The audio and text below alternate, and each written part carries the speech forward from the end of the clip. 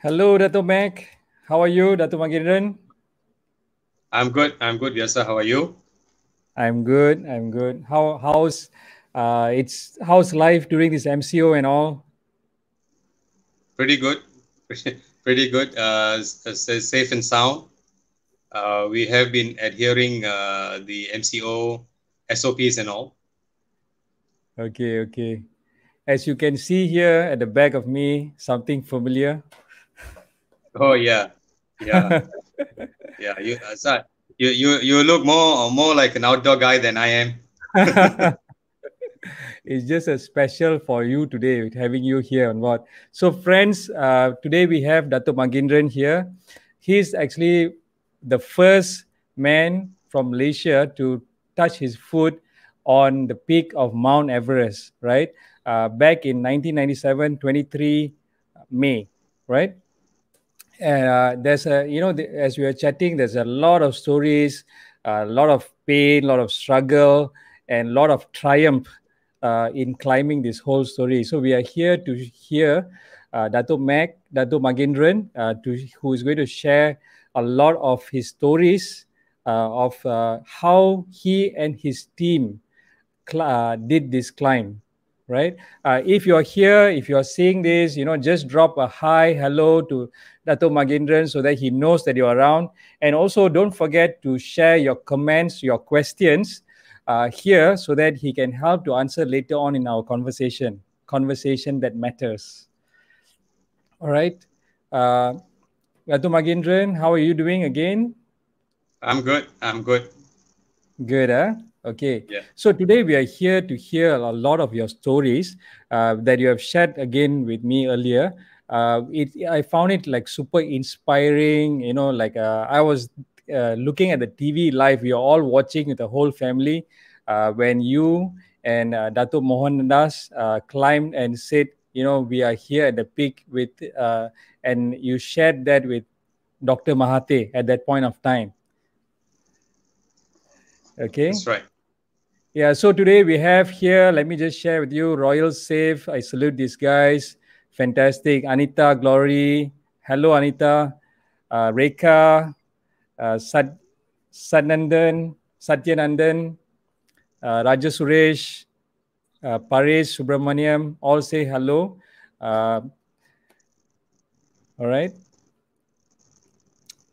Okay, so maybe we can just start with a little bit about the background. What made you actually start wanting to climb this such a difficult mountain, Dato Magin? Right.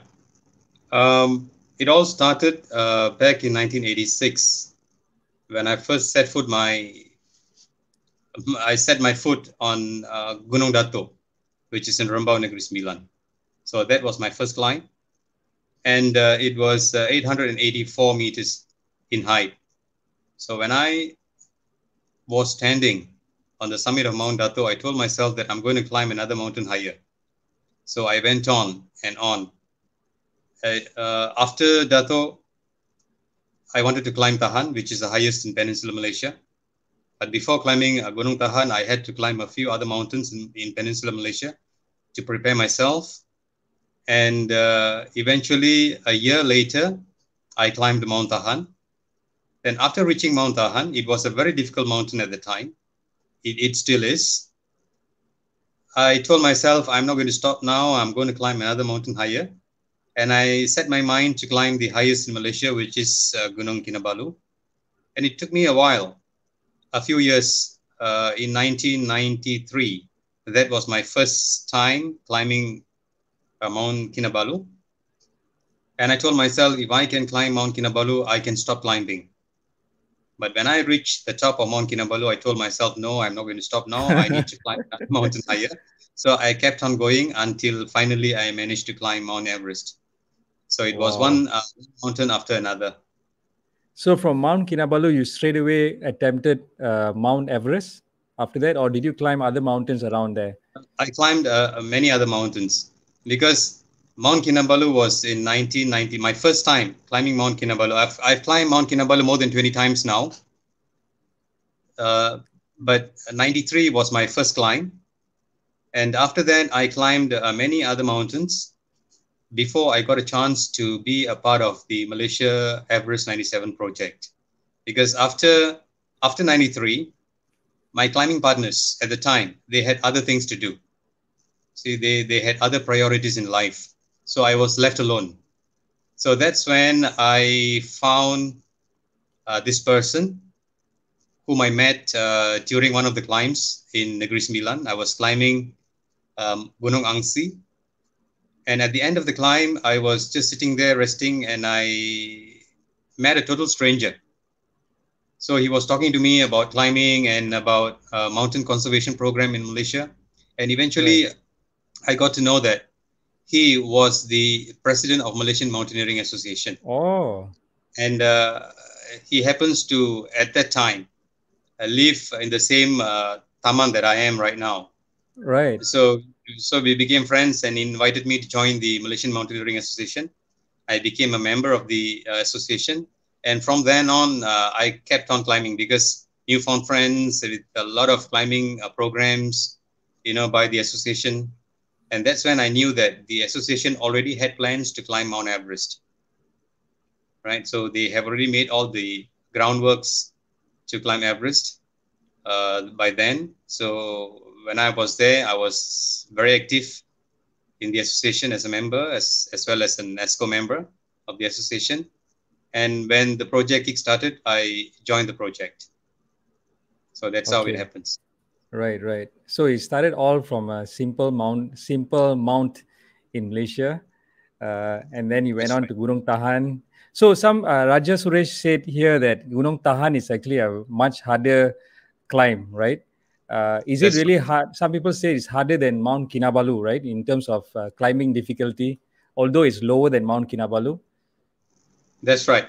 Tahan is definitely any time harder than Mount Kinabalu because uh, the time when I climbed Mount Tahan, there was only one route from Kuala Tahan right to the peak of Mount Tahan and back to Kuala Tahan. Now they have another route which is Merapo. And that is a shorter route to the peak. So the distance between the distance from Kuala Tahan to the peak, it's about 55 kilometers one way. So if you're doing Gunung Tahan from Kuala Tahan to the peak and back to Kuala Tahan, it's about 110 kilometers. And it will Okay, take approximately 7 days. right. 7 days Seven up and days. down. Yeah, 7 days up and down. Okay, where else? Mount Kinabalu, it's about 8.6 kilometers one way. Right, So to and fro, it's about 16 odd kilometers. All right, 17.2 kilometers to and fro. So you can right. compare the distance.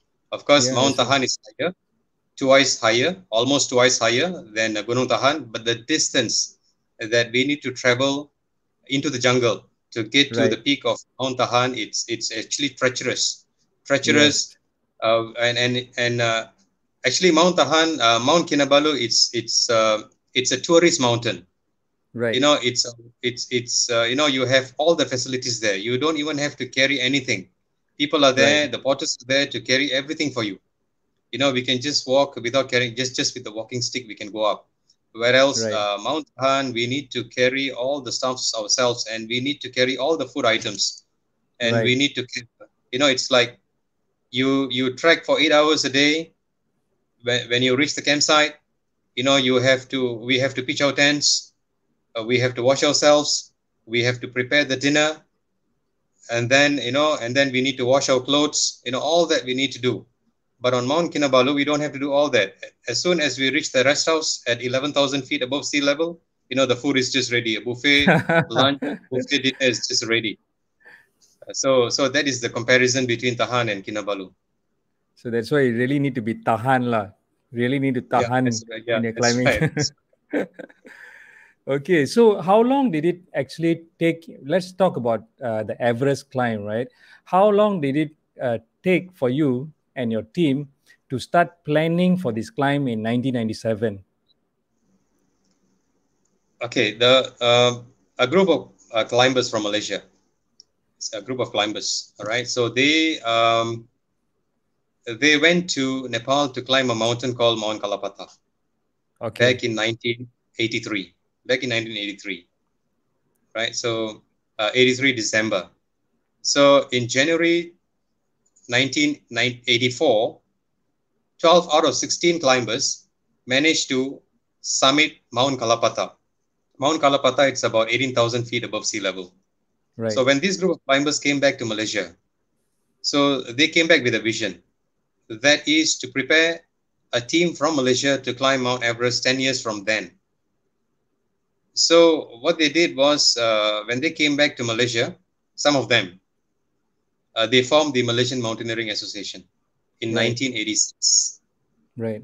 Okay. And then in 1988, they signed a memorandum of understanding with the Ministry of Youth and Sports to jointly undertake the Malaysia Everest 97 project.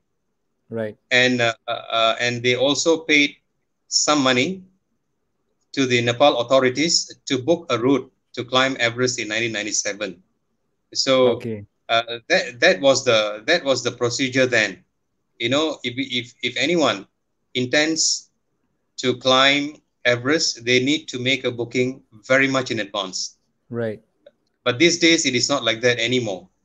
You know, you want to climb Mount Everest next year, you just make the arrangement this year and you can just go, because Right. climbing Everest has become highly commercialized in Nepal these days. But it wasn't the case then. So they made the booking very much earlier, and due to financial constraint, they could not kickstart the project almost immediately. So they had to wait for some years. They only started planning to climb Everest sometime in the end of 1994. Okay. So, and then they started advertising in the club's bulletin about the Everest climb, and they started gathering as many members as possible who wishes to be a part of the training program. So, initially they had about 120 applicants who wanted to join the project.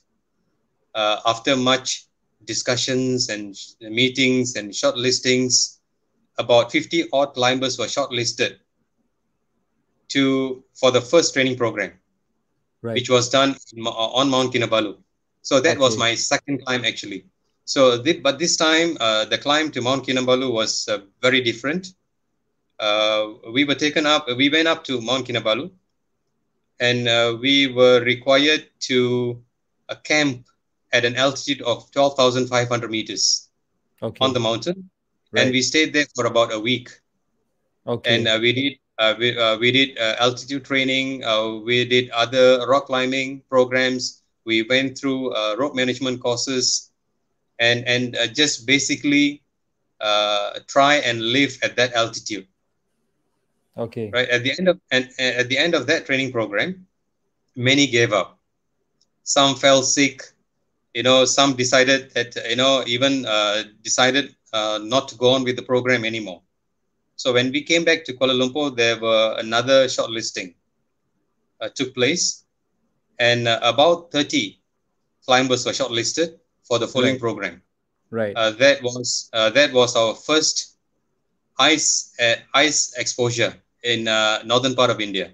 So we were all Okay. taken to a place called Kulu Manali Right. in the state of Himachal Pradesh in India, Yes. and we were attached to the uh, Manali Institute of Mountaineering and Allied Sports at the time.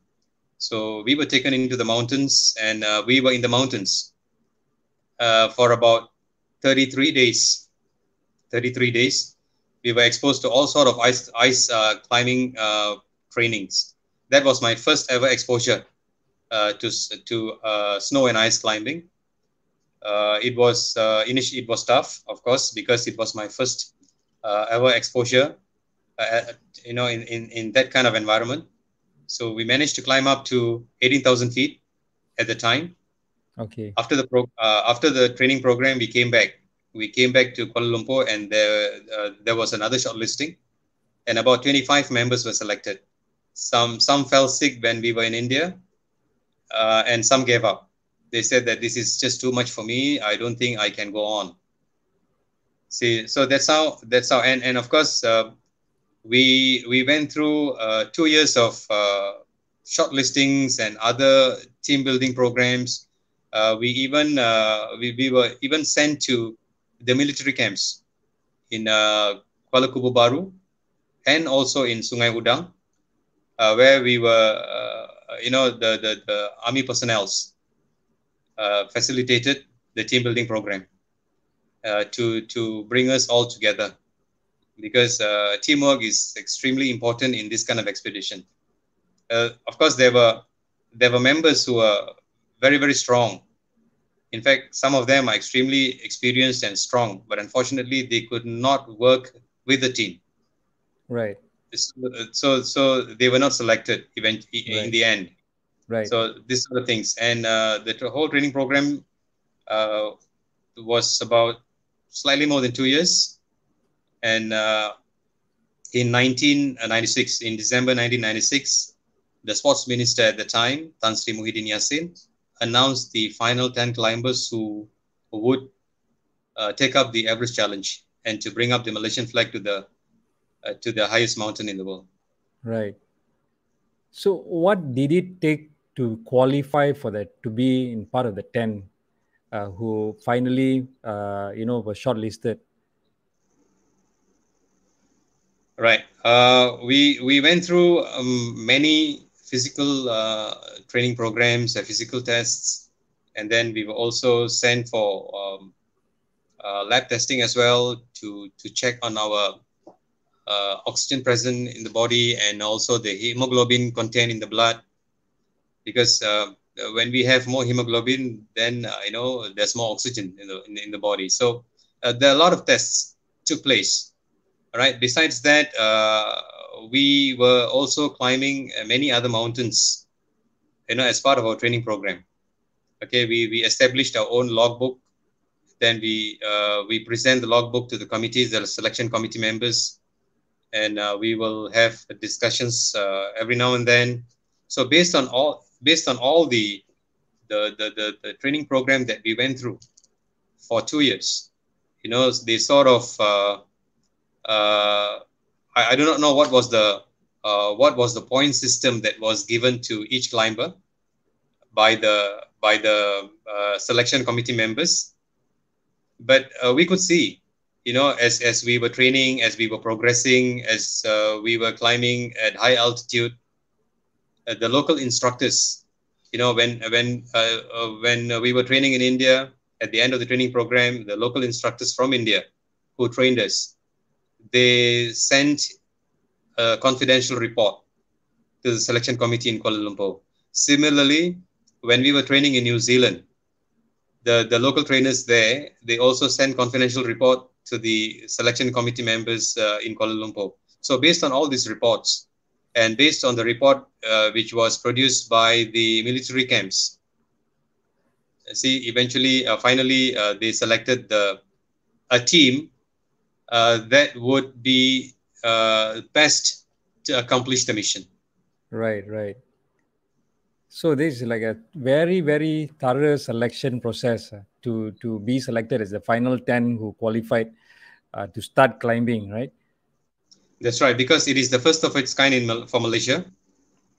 It, many millions of dollars, many millions of ringgit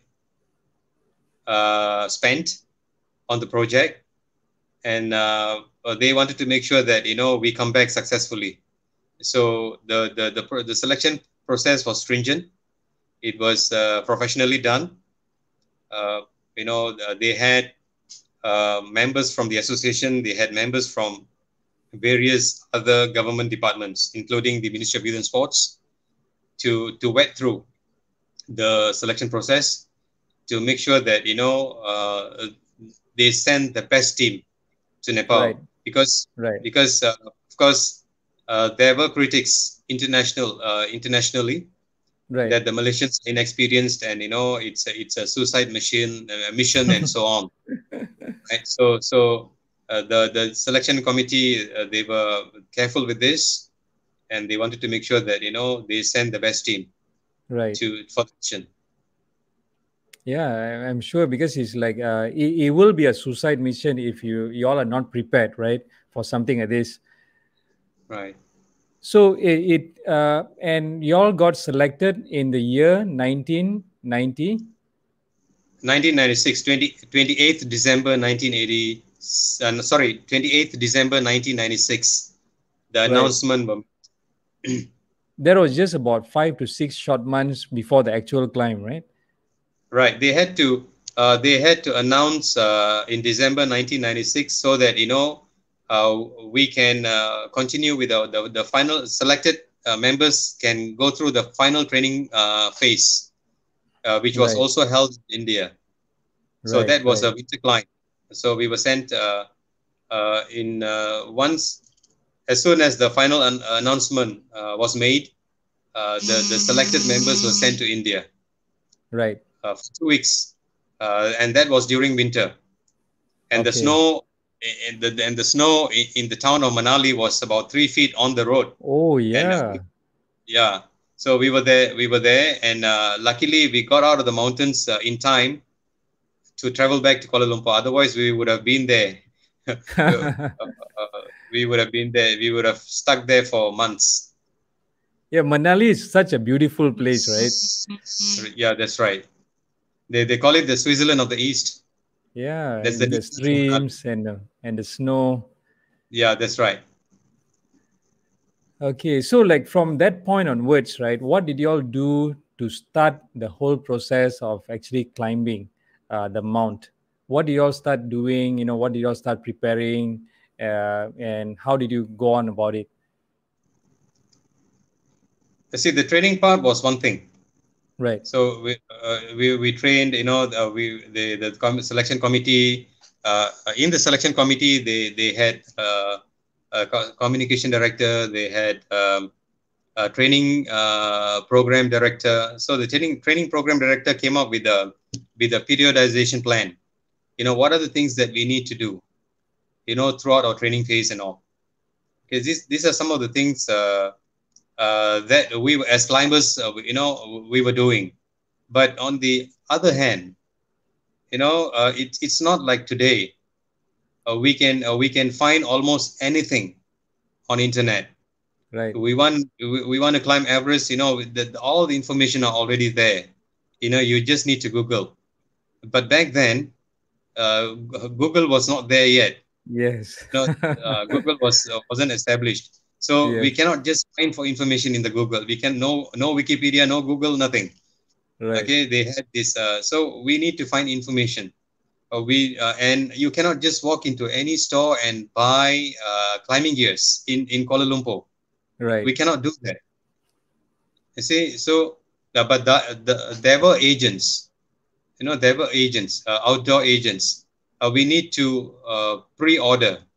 We need to pre-order, and they need to purchase the items for us, through their contacts elsewhere. right, All right. These days, if you are planning to climb a mountain, you can just walk into any mall, and you can just purchase yeah, climbing, trekking boots, or right, fleece right, jacket, yes, all sorts of things. You can almost get anything here, but it wasn't yes, like that. So we right, need to sit, we need to plan, we need to, if we are planning to look for items in US, we had to stay awake because the time difference is 12 hours. right. Right. So we need to stay awake, and we need to make a call in the middle of the night to either Europe or US, to To find order, for, to make the orders, right? yeah, to either to make order or to inquire about the price. You see, Wow, so these are the things that the other things that we need to do. right, Yeah, every item was ordered. It was a painstaking process to order each and every item that we had during our expedition. right, Right? So these are some of the things that went through at the background while the climbers were training, right? So eventually, once we got all the items, some of the items were shipped directly to Kathmandu, not to Kuala Lumpur, to save right, costs, right, right? So we could only check the items at Kathmandu and not in Kuala Lumpur. So Wow. we had to spend days and night, going through the checklist of the items that we purchased. And of course, there's one local sports supplier who also helped us a lot, right? Universal Fitness and Sports. They Right. helped us to purchase a lot of items, right? So we need to go through the list, pack everything, and then we had to take it with us to Kathmandu. So when we were in Kathmandu, we had to unpack the entire packages, to recheck and then we repack the whole thing. All right, so that we repacked in a in a in a different way, so that it can be easily transported to the base camp. So while we were in Kathmandu, the weather was not so good. We were supposed to fly into the mountains on the 10th of March. The weather was so bad, so we only flew into a place called Lukla. Okay, that's all trekking starts from Lukla. So from Kathmandu, it's about 45 to 1 hour flight. If you're, we took a huge helicopter to fly into Lukla. Right. Right. If you're flying in, if you're using a twin otter, then it's about 40 minutes or to 45 minutes. Helicopter, it took longer. So once we landed in Lukla, if you can now you can Google Lukla Airport. It is one of the most dangerous airports in the world. So you can when we reached Lukla, it took us about 2 weeks to travel from Lukla to the base camp. So we were at the base camp on the 26th March 1997. So, and from as soon as we reached base camp, it was time to acclimatize, because base camp is already 18,000 feet above sea level. It's about Right. 5,300 meters. Right. And our Mount Kinabalu is about 14,000, so 13,000 plus feet. So compared to Yes. base camp, 18,000 feet, it's much, much higher. Wow. And we had to be there for 2 months at the Wow. base camp, and to the higher camps. So we need to acclimatize. We acclimatized, and when the time was ready, we started climbing. So it was the whole process from the day we started training right up to the peak and back. Everything uh, was carefully planned. Everything was painstakingly done, and the whole process is an experience that I will never forget. Yeah. Yeah. Just a question just came in, right? How did y'all, um, because it took a lot of practice, many years of preparation, right? How did y'all sponsor yourself? How did you, because y'all, I'm sure you have to take time off from work and all, right? Were y'all sponsored, or did y'all self raise your funds? How was the funding process for y'all? Right. Initially, the funds did not come. Okay. Okay. So the selection committee members, we had a meeting. We had a meeting, and they said that the funds are not coming. We are still trying to get funds from the ministry and also from the private sectors. But for now, we cannot wait for the funds to come in yet. We have to start training, and to train, we need to spend our own money. So every member of the expedition, they started looking for their own funds initially. Like me, I took a bank loan, a small bank loan to get some of the climbing gears. Okay, initially, others who had the cash, they spend their money first, because this is another thing that the selection committee members observed. They wanted to see how serious we are, how committed we are into this project. Some of them, there were others who, when they heard that, that we need to spend our own money, they just walked away. They said that there's no way that I'm going to spend my money. Right. Right. Okay, this is a national mission, and it should be sponsored all the way. Right. I say this sort of things. So many of us, we wanted to climb, and it is a golden opportunity. It's a first of its kind, and it's a golden opportunity. And I personally don't want to miss the opportunity. It doesn't knock all the time. So I took the chance. Uh, I took up a bank loan to buy my initial climbing gears, and that and eventually sponsors started coming in. And that was after in mid 1995. In mid Our first climb to Mount Kinabalu, the club came up with some money. Right. Club came up with some money because the club already had some funds. Right. So they made use of their funds. But by the time we went to India for first ice and snow climbing exposure, some funds came in, but it was not sufficient. It was only sufficient to uh, for the training program, to pay the the adventure association in India, and to cover the expenses that incurred in India, right? Right. So, but we did not have enough money to buy our climbing gears, so we rented. Some of it we rented, some of it we bought ourselves. But the one that we bought, they are not of the highest quality. We just bought, just to make sure that we have something for training. Yeah. So those outfit that we had at the time could not withstand the cold and the wind chill factor that was there, you know. But we managed. We managed. The inner thermal underwears that we had are also not of highest quality. Right. I see. So we had to make do with whatever that we had at the time. And when we went to New Zealand later with the same gears, the New Zealanders told us that, if you are going to use this in the mountains, I'm not going to take you up. You know, they said that, your safety is very important. Health is very important.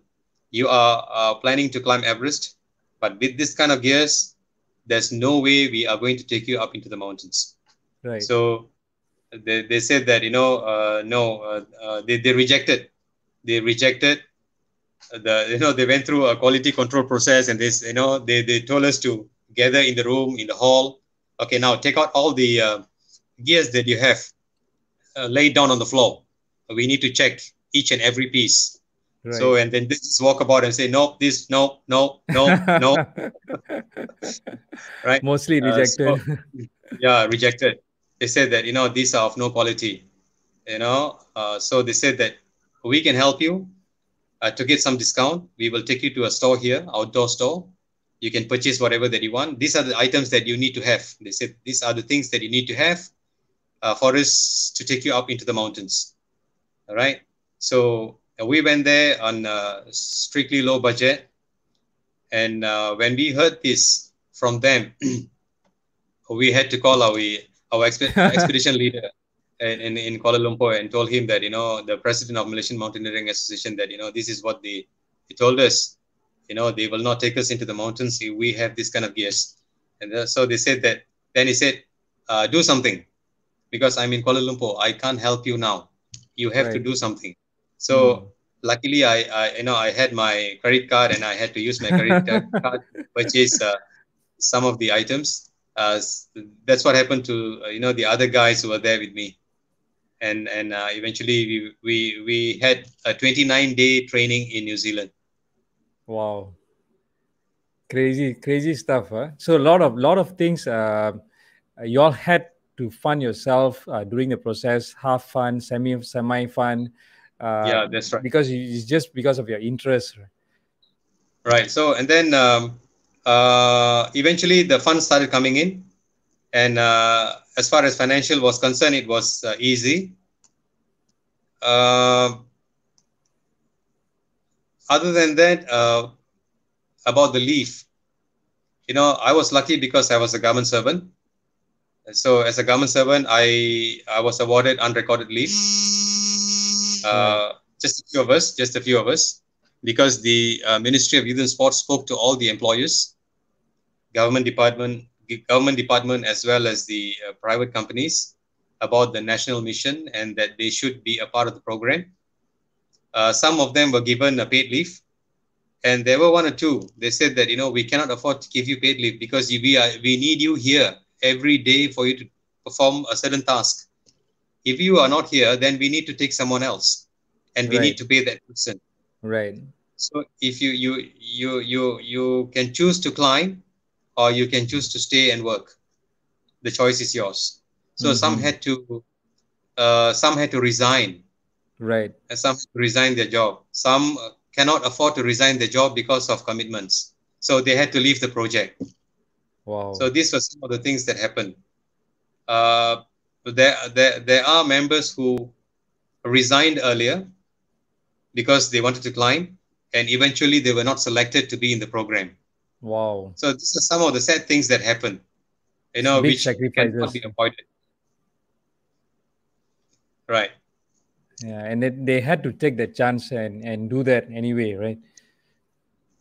right. That's the risk that they took. So tell us a little bit about the climb, from the base camp. You're already there at the base camp 2 months earlier, right? Before the climb.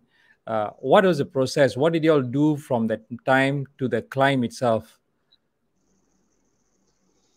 Right. We reached base camp on the 26th March, Okay. and yeah, that was the first time I'm actually stepping into base camp. Right. It was like the biggest quarry in the world.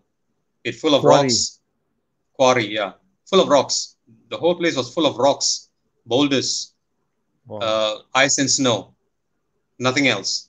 All right. There's no life. It's just barren. So we had to level the rocks to pitch our tents, and then we get ourselves. We need to start living at the base camp. There were many other climbers from other countries as well at the base camp. So everyone, some came after us. Some were already there when we reached the base camp. So it was kind of an acclimatization process. So we need to get used to the environment and the altitude. So we had to recheck all the items that we had carried to the base camp. We used about 70 odd porters, 100 odd porters, and about 70 yaks to transport Wow. the entire equipment and food stuff to the base camp. So there was a huge kitchen tent, dining tent, and other smaller tents for the climbers. So it was two person to a tent.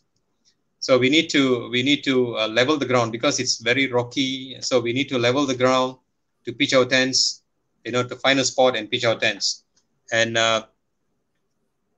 then we were just walking about. We were walking about, climbing the little hills around the base camp just to acclimatize.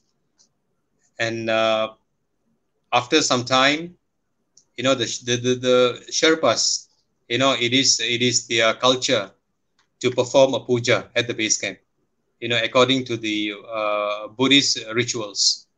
Right. So they had a priest from the nearby monastery at the base camp.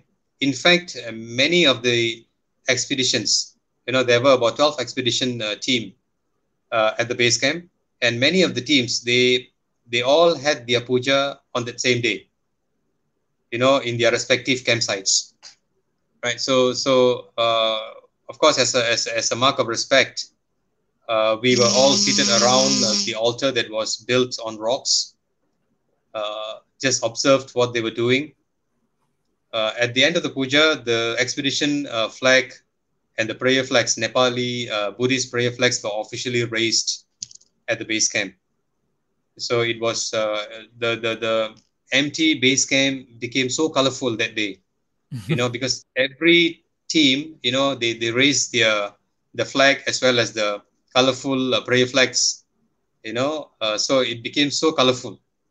The base camp became colorful, and it was the beginning of the climb.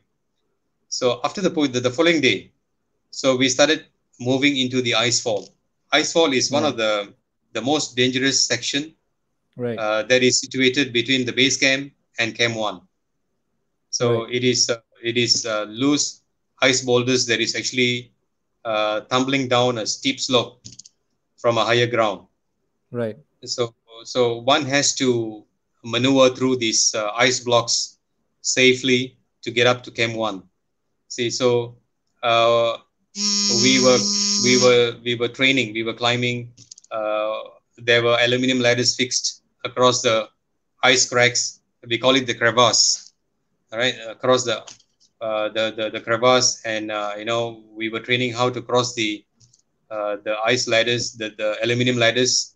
There were Right. there were many aluminum ladders fixed, okay, by a team called the Icefall Doctors.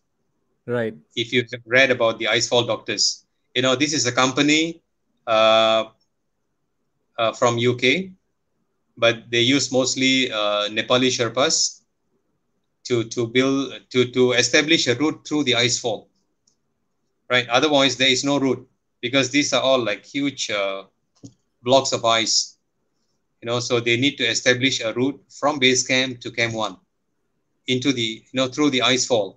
So some cracks are just too wide for us to jump over.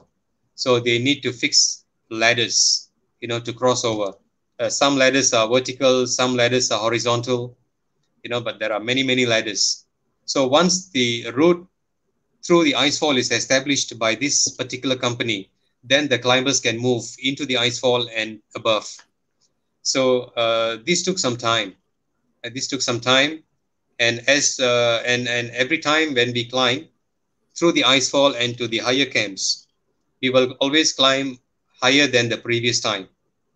Just to test our endurance and also our physical condition. If our body can adapt to the altitude and the atmosphere over there. So these were the things that we were doing. And as we were climbing up and down the mountain, we were also establishing campsites, because it's not like Mount Tahan where you just walk a trek into the jungle for about six Yeah. hours and you go to an opening where you have a campsite where you can pitch your tent. It's not like that. It is up to the individual team. All right, it is up to the individual team to establish their own campsites. All right, this is the route. Okay, this is going to be our route, and we are going to establish 4 campsites. But there isn't a spot. So the Indonesians' campsite can be 150 meters away from our campsite. For them, that's their Camp 1, and for us, we name it Camp 1. So it's like that.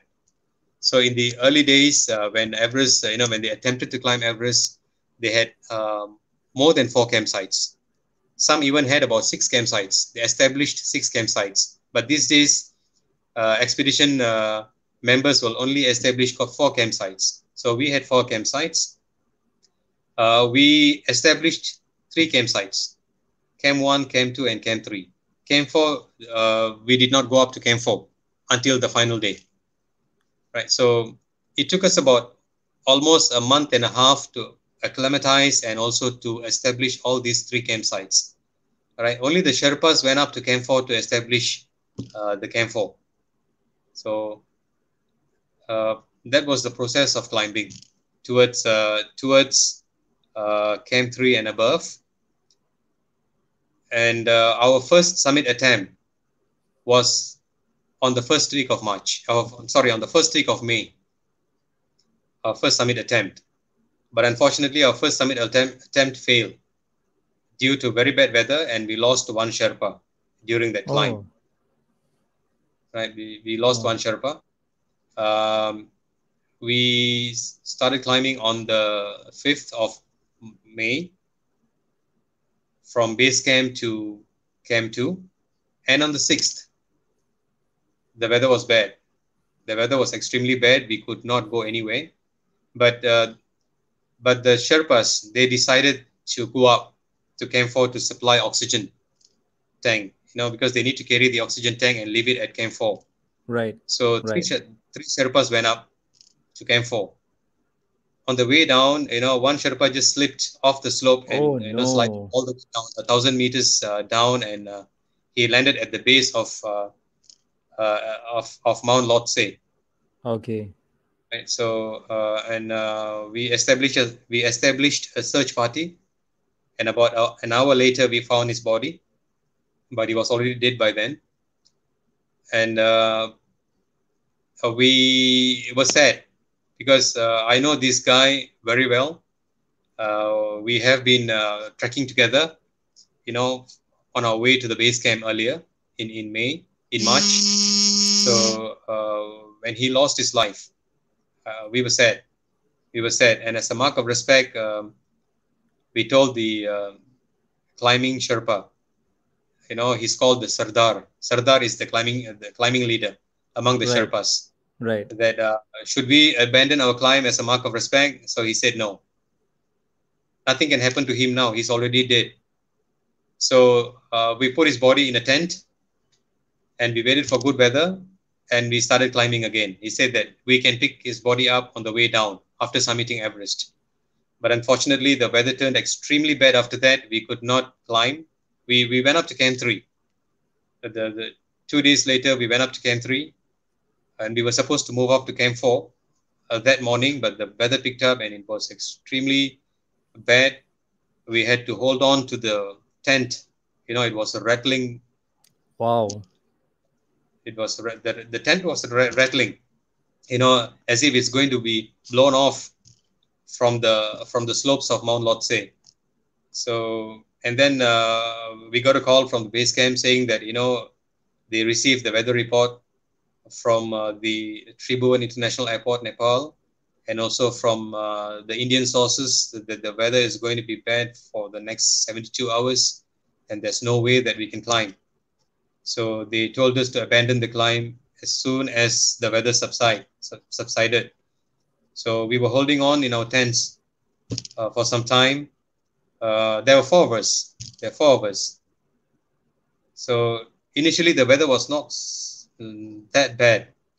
So my two other partners, Gary Chong and Fauzan, they radioed us and then they told us that the weather looks a bit okay. I think we can go down. So they left the tent. Right. They were at the neighboring tent, so they left the tent. But I told Mohan that I think we should wait for a while. So as soon as they left, probably not even 30 meters away, 30 meters down, the weather picked up again. The bad weather picked up again, and they had to find refuge in a nearby a foreign tent. All Luckily, right. there weren't anyone in the tent because the other climbers from other countries, they have already left much Right. earlier. So Right. they had to get into this other tent, and we were just holding on to our tents and just waiting for the weather to subside. And when the weather subsided, we just took our chances and got out of the tent at base camp at Camp 3, and we moved down to Camp 2 uh, as fast as we could. And when we reached Camp 2, the weather was good, and the Sherpas decided that we can all move to base camp. So we had this inflated stretcher that we can actually just pull it along on the ground on the ice. So we had this inflated stretcher. So we put Nima Rinzi's body. Right. So on the stretcher, tied him up, and we slowly dragged the stretcher down to base camp. And it was one of the longest journey from Camp 2 to base camp because we were actually dragging the body down. So the movement was extremely slow, and it took us about many hours, more than 8 hours, to actually reach the base camp. So Wow. as soon as we reached the base camp, the Sherpas had a special prayer ceremony for the late Nima Rinzi, and we had a meeting. Then we looked into all the weather reports from various sources, and the expedition told us that I don't think we can climb for the next few days. So now uh, the season will be closed at the end of May. Okay, so now Wow. that end of May, by end of May they'll close the season, Right. and Right. Right. they will dismantle all the aluminum ladders that are fixed Right. You know, so once the aluminum ladders are dismantled, the climbing season is over. Right. And so you So all were running short of time already there. yes, yes, that's right. Because we did not expect the weather to be bad that long. So since our first attempt failed, so and we were back at the base camp, so Right. we had to recover completely to make sure that we are full of energy, we are 100% ready for the final summit attempt.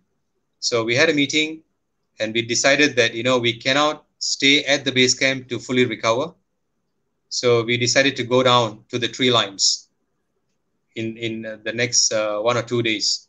So on the 11th of May, all the four of us decided to go down to the tree lines. It was That was just below the just above just above a place called Namchi Bazaar, where there are a lot of trees. So we went all the way down there to rest for 2 days, and we were told that wherever you go to rest, make sure you come back to the base camp on the 15th of May to prepare for the final summit attempt. right. So as planned, we came back. We were back at the base camp on the 15th of May, and the weather was still bad on the 16th and 17th. On the At that 18th point of May, at that point of time, how many climbers were there in the Malaysian team? there were only four of us left. Four, right. Yes, At out the of the beginning it 10, was 10, right? yeah, in the beginning there were 10 of us, excluding one doctor and one RTM crew member. So yeah, there's one more thing I need to tell you. Um, a climbing permit consists of 12 climbers. Right. When the Ministry of Tourism and Ministry of Civil Aviation and Tourism Nepal Right. issues a climbing permit, we can Right. have a maximum of 12 climbers in a team. Right. Okay, Maximum. a maximum of 12 climbers in a team. They can have lesser, Right. but they cannot Right. have more than 12 in one Right. climbing permit. Right. All right, so we had 10 climbers, one doctor, and one RTM crew member. Right. Okay, but the doctor managed to climb up to Camp 2 because all the 12 climbers were given permit to climb above base camp. Right.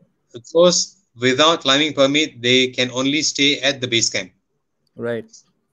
Okay, so the doctor managed to climb uh, up to Camp 2. While he was at Camp 2, there were others who were falling sick at the base camp. So the Right. expedition leader decided that the doctor don't have to climb.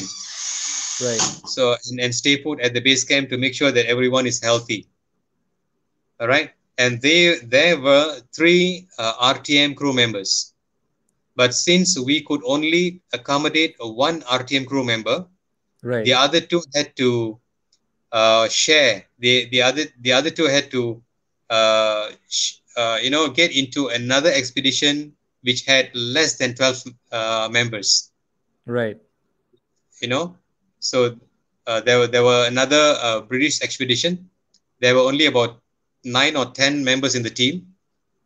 So these two RTM crew members just joined the other, just to make sure that they are at the base camp with Right. us. Right. Right. So so that's what happened.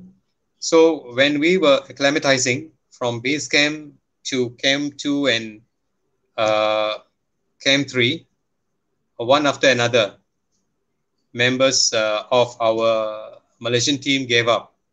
Right. Gave up. Right. So all the 10 climbers, the RTM crew members, and the doctor managed to reach Camp 2. Right. After Camp 2, uh,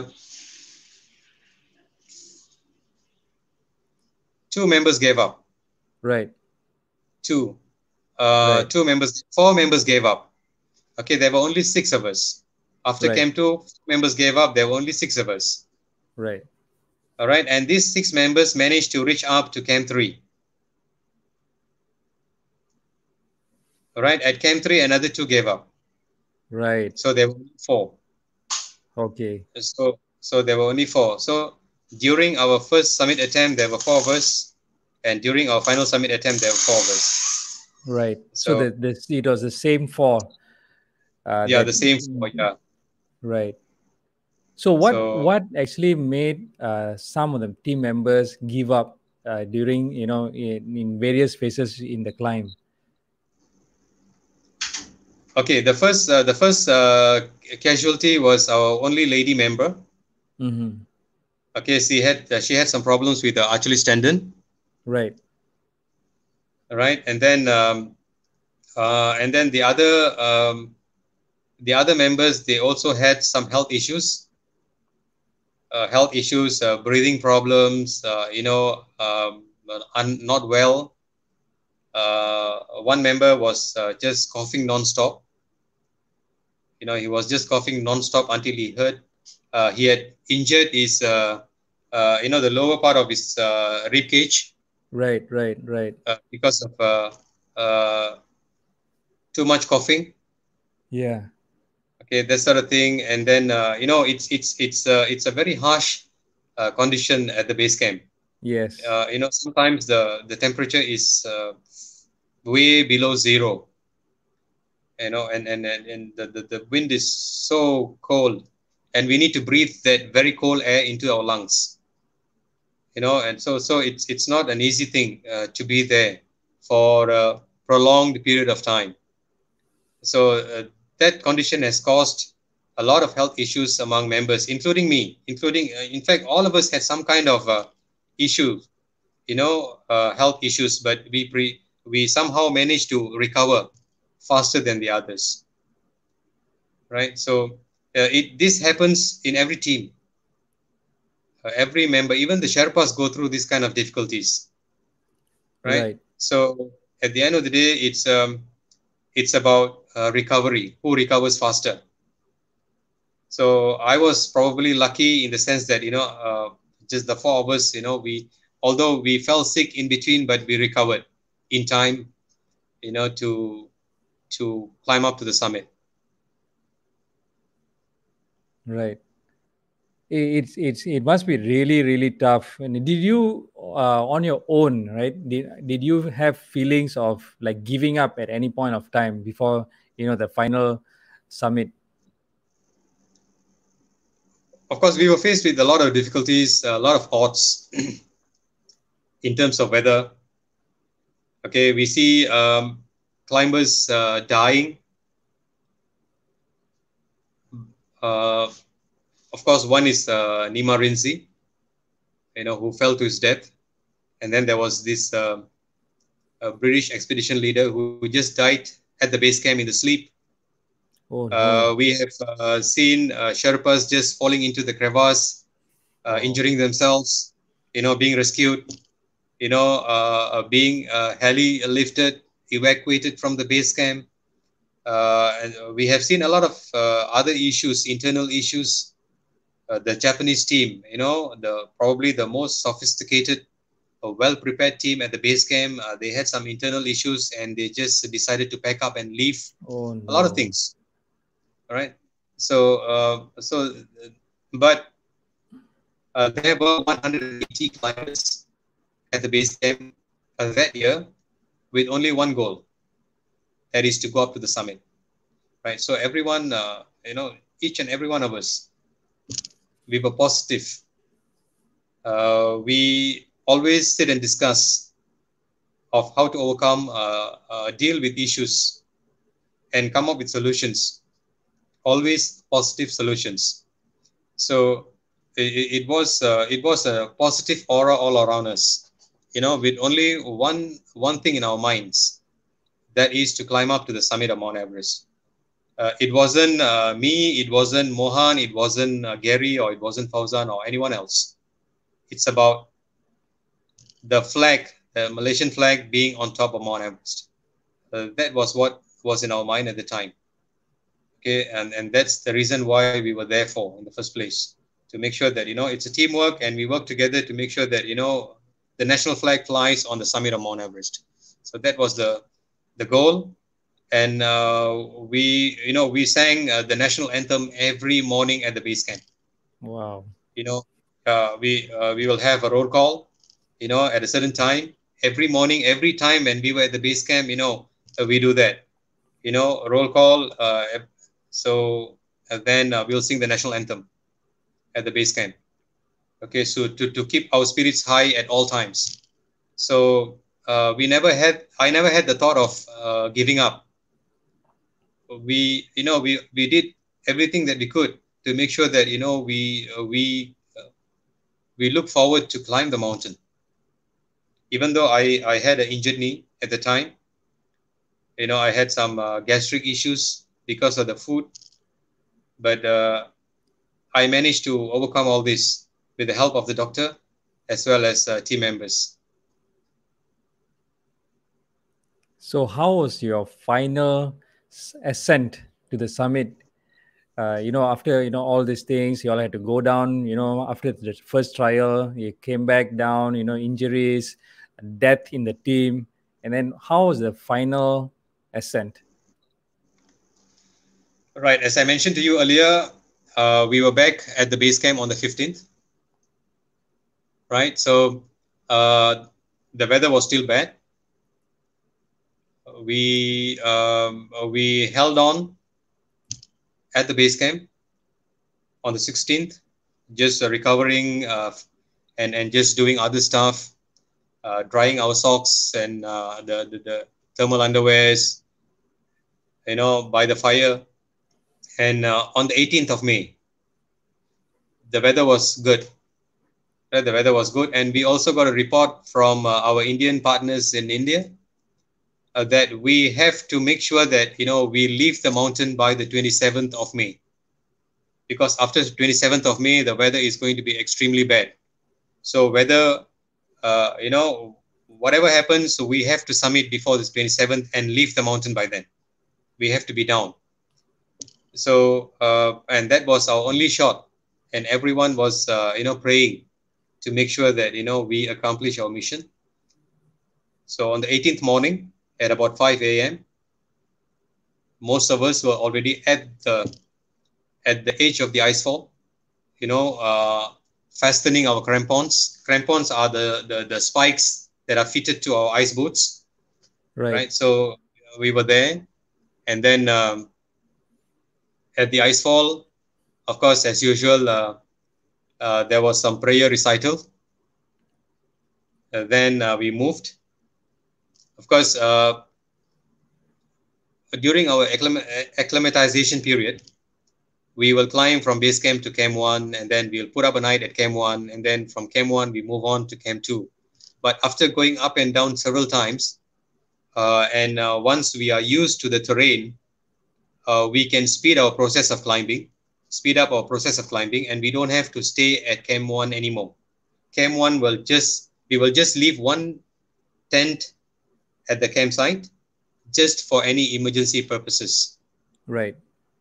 So otherwise, we will not put up at camp 1. We will climb all the way straight to camp 2, because we can do it in 6 hours. From base camp to camp 2, we can do it in 6 hours. Right. So there were 6 of us.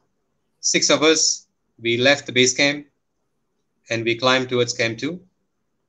4 climbers and 2 support crew. Right. They were based at camp 2. They were based at camp 2 at the time, just to make sure that they take turns to be at the radio base, just in case if there's any communication issues, then they can relay the message from camp 2 to the base camp. Right. Because when we were at the higher camps, we cannot communicate direct to those who are at the base camp. Right? We have to, but those people who are at camp 2 can hear us. Right. So, and they will relay the message to base camp. So for that purpose, we needed to have another 2 climbers at the camp at camp 2. Wow, so much preparation. Yeah, so we had one radio base at camp 1 at base camp, and another radio base at camp 2. Right. Just in case. Right. So Major Muhammad Rizan and also Borhan Ibrahim. Right.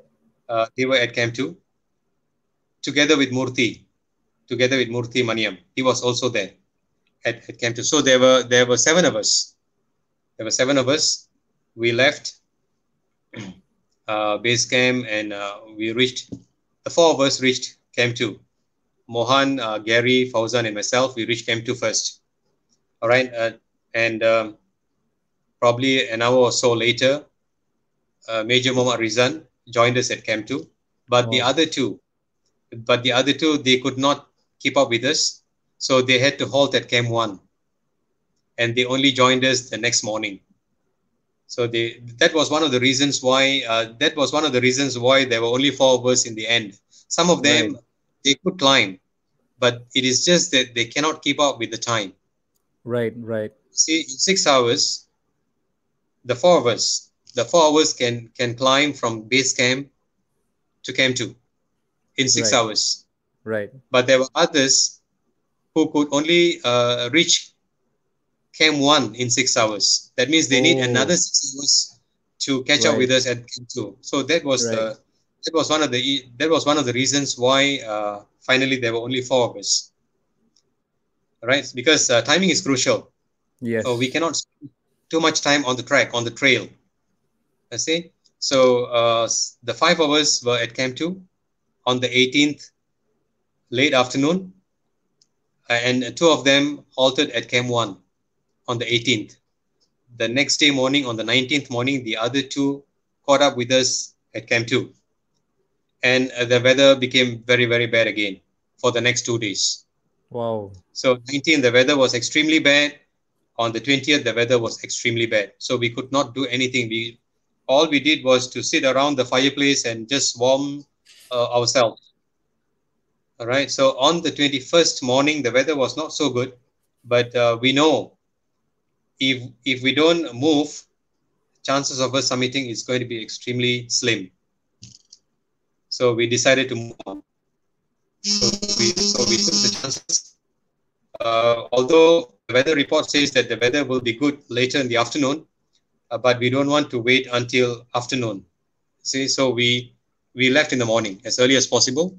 So we moved towards Camp 3, and by afternoon we were already at Camp 3. And after about 8 a.m. or so local time, the sun started coming up, and it was warm and nice. So we went up to Camp 3, but our tents at Camp 3 was partially buried under the snow Wow. because of bad weather. So of course we had a shovel with us. So I had to shovel the snow on the slopes of Mount Lhotse, shovel the snow off, and then got into my tent, and then started preparing for the next day. So we had so now from Camp 3 onwards, we had to cook ourselves. We had to boil water. We need to collect snow and then put it into a mess tin. Melt the snow, make water, and make drinks. All right. So these are all like easy food. We just heat up the food and we just eat. So that was Right. what we did. Actually, Mohan Dato Mohan has been my tent mate all the way through until Camp 3. And since he's a good cook, so I had no issue with food on the mountain. So he will do all the cooking for me. So so we had some good meal, and then we slept early that night. And the next day morning, got up early. Waking up, just getting out of the sleeping tent is one of the biggest challenge every morning. We need to pull the zipper of the sleeping bag very slowly, uh, because we don't want to knock the walls, the wall of the tent, because there will be a layer of frost inside the tent because it's so cold Oh. outside, and Right. we are sleeping. The tent is warm and we are Yes. Yes. breathing hot air Yes. out. So there will be a layer of frost inside the tent, full of, and if we knock the tent, and the frost will just drop on us and it will be so cold. So we have to carefully, unzip, come out, and then while still in the sleeping bag, we need to, wear our climbing gears, the top and the bottom, and then slowly, uh, pull the zipper down of, and then wear our climbing boots and whatnot. So that is one of the most difficult part. The first step is always the most difficult every morning at that temperature. Then we started moving after some time, and our expedition leader, late Noramli Sulaiman, he has been calling us from 4 a.m. in the morning. Are you guys up? Are you guys ready to move? And we are still in the sleeping bag, trying to get some sleep.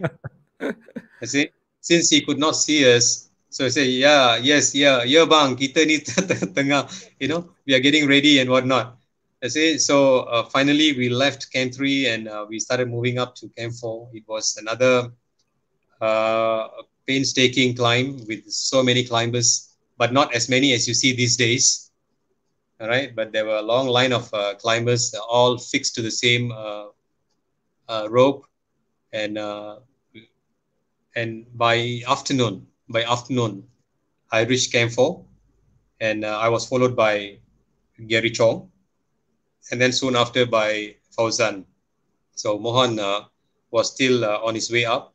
So this time at Camp 4, since we cannot carry that many gears, so we need to share one tent. Three climbers had to share one tent. So it was really, really cramped. So since I was there and I helped the Sherpas to pitch the tent together with Gary. So Gary, Fauzan, and myself, the three of us got into a tent. And while we were there in the tent, Mohan came, and since he was the fourth person to reach Camp 4, he had to join the other two Sherpas in another tent. Right. Right. So that was in the afternoon of 22nd day of May 1997. Right. It was extremely windy, and that was about 7,900 odd meters above sea level. That place is also called the dead zone. Okay, many climbers have died there, including a few the previous year in 1996. Many climbers died. In that part of the world. The wind was extremely strong, and we need to prepare. So it actually took a long time to actually heat up the water, because the oxygen content there is extremely low. So without oxygen, you will only have yellow flame from the stove and not the blue flame, because Right. there's blue flame. There's that the oxygen content in the air is very, very less. So the Right. yellow flame does not heat up the water as fast as the blue flame. So it took us it took us more than an hour or so just to get the water heated up, with that kind of weather condition. So the water did not boil. It just got heated up a little, and then we managed to have some light food and snacks, and just rested because it's already we are actually planning to move toward the summit later that evening. So there's no time to sleep. And we need to also answer nature's call in that harsh condition. We need to walk out of the tent, and then we need to do our business there, in a designated spot. Um, and we, there were other team members there as well. And by 10 something, by 10, we were already preparing to move out to the summit. So the night was bright, but it was extremely windy. Many of the team members from other countries, they already left. We were in fact the last team to leave Camp 4 at the time. Others left about 10 o'clock. Some even much earlier than us. So there's another thing that I must share here. When we were at base camp, sometime in April, the Indonesians summited Everest first. Okay, in 1997, the Indonesians were the first, in 1997 season, Indonesians were the first to reach the Everest summit, because they were already at the base camp in December 1996. Right, so they were there in December, and they have fully acclimatized by the time the rest of the team reached base camp. So they started as soon as the ladders, the route through the icefall was established, the Indonesians started climbing towards the summit. And I think, if I'm not mistaken, on the 16th of April, they summited Everest. And when they came back to the base camp, they just told us that, be careful on the Hillary steps, because there is one dead body hanging upside down. Right.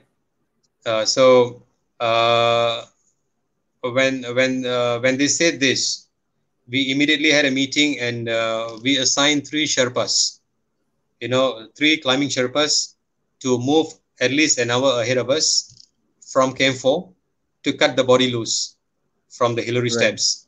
Right. But before our Sherpas could do that, the other team members from other countries, you know, uh, the team led by Guy Cotter from New Zealand and the other team members, they found the body first and they checked the body and they cut the body loose into the ravine. So by the time our Sherpa went to the Hillary steps, the body was no longer there. So they continued climbing and waited for us on the summit. So three Sherpas. So we had seven Sherpas with us, seven high altitude Sherpas with us that morning. Three left earlier, so there were four with us. And as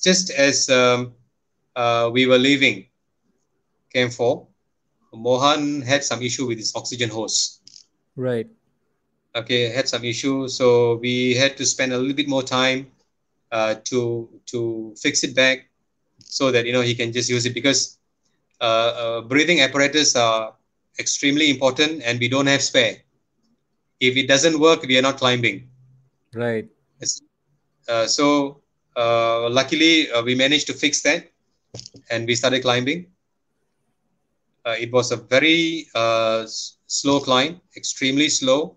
It was like slow motion.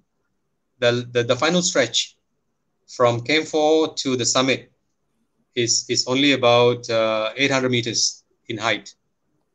In Very height, it's close. about 800 meters because the summit is 8,848.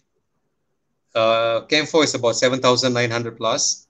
So Right. there's 800 odd meters, to cover, and it took us almost 12 hours, 12 and a half hours Wow. Wow. to complete that section of the mountain.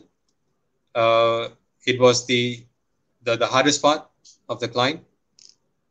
Hardest because we had to spend so many hours, in an highly exposed area. The movement was extremely slow. Uh, of course, we had oxygen with us, but the oxygen did not make us feel sea level. You know, it only it helped us to be conscious of what's happening around us. Without the presence of the oxygen, probably we would be hallucinating. But with the presence of oxygen, we know what was happening around. We know what are the things that we need to do, how to tackle the terrain. So the movement was extremely slow, and every time when I pause to breathe, I'll turn back to see if Mohan is inside. All right.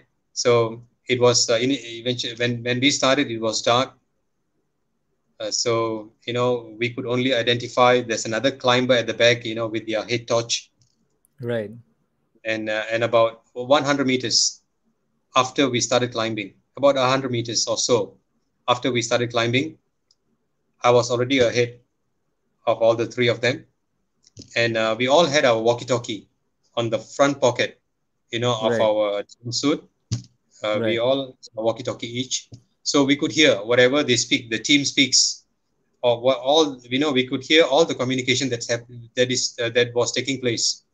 So I could hear Fauzan calling the base camp, and informing them that he could no longer climb Oh because no. of some health issues.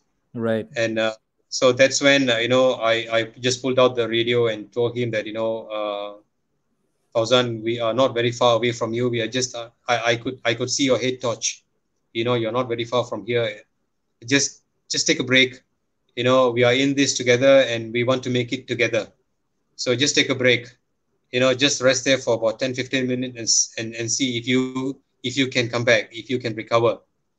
But after that, he just radioed and told us that uh, he can't move on, and he decided to retreat. So when he Right. decided to go back to Camp 4, one Sherpa followed him. Okay, Right. followed him down. Right. All right. So then there were three of us. So there were three of us, and we continued climbing. And there was a point where uh, Gary was at the back of me, and he was like holding on to his fingers, of course, under the gloves, under the mittens, and Right. he looked as if he's having some trouble. Could could, Right. some trouble. So I asked him what's happening. So he told me that I'm fine. I'm fine. You just go ahead. You just go ahead. So in the dark, I told him that the sky is already getting brighter. Because I could see that orange line on the horizon. It was Right. like 4 or so a.m. in the morning. I could see the Wow. that orange reddish line on the horizon. I said that the sun is already coming up, Gary. Right. Right. I think let's move on because we don't want to be late. So he Right. said, you just go ahead. I'll catch you up at the balcony. So balcony is another. There's this natural resting spot. You know. So from the slope of the mountain, we just get onto the balcony before we just climb along the knife edge ridge towards the summit. Right. So when I reached the balcony, uh, as I was about to reach the balcony, I heard the radio call from Gary to base camp saying that he has decided to turn back. Said that So he has. close and yet. So he was like probably about 450 meters, 500 meters below the summit. Right. So he said that he's turning back because he could not feel his fingers. Oh no. Feel his fingers. So when he decided to turn back, another Sherpa accompanied him to Camp 4. So Right. now just Mohan and me and the other two Sherpas. Right. So we rested for a while at the balcony, and I started moving up towards South Summit before taking another break and before changing to a new bottle of oxygen. So as I was climbing, the sun was up. It was bright and nice. It was quite comfortable, but due to the lack of oxygen as well as the altitude, the movement was still at a very slow pace. So we kept on climbing, and every time when I'm just stopping, pause for a while to take a breather, I'll turn back to see if Mohan is at the back, and I'll wait for a few seconds just to see if his head just pops out of the jagged ridge, because the terrain is a bit jagged, so sometimes you can't really see the person at the back. So so as soon as his head pops out from those peaks, I'll say, oh yeah, Mohan is on his way up, so I can continue.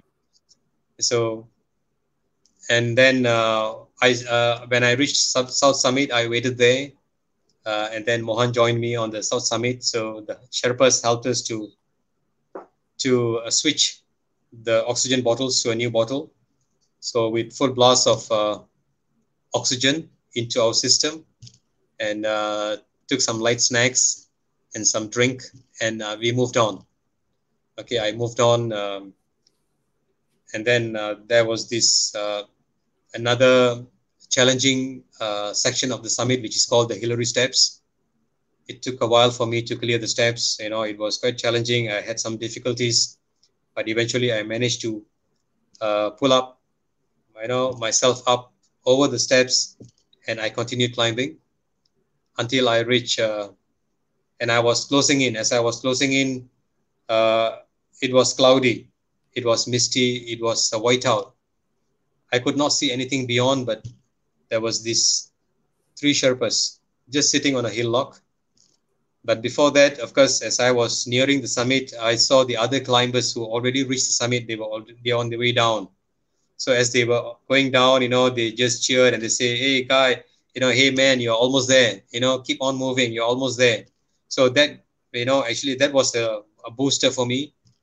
That kept me going and going.